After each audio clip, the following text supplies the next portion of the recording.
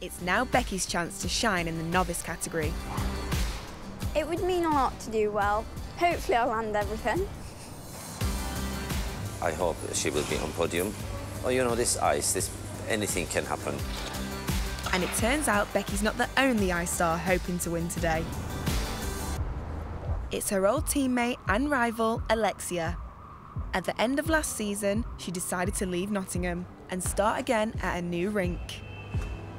It's a bit like you've left almost part of your life. I guess it's kind of shutting one door positively and opening a new one into a new light. Last time we saw the two girls go head-to-head, it was Alexia who came out on top. I'm 8th and Becky's 10th. Becky and I have always been skate rivals. I know how she works. I know how strong she is. It is rivalry, really, but it's always very, very close.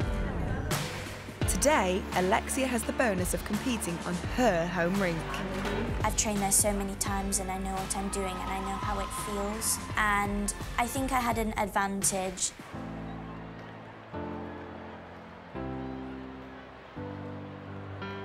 Normally, I am a little bit higher on the technical score. Alexia is normally higher on the presentation than me, so it goes either way. We don't know.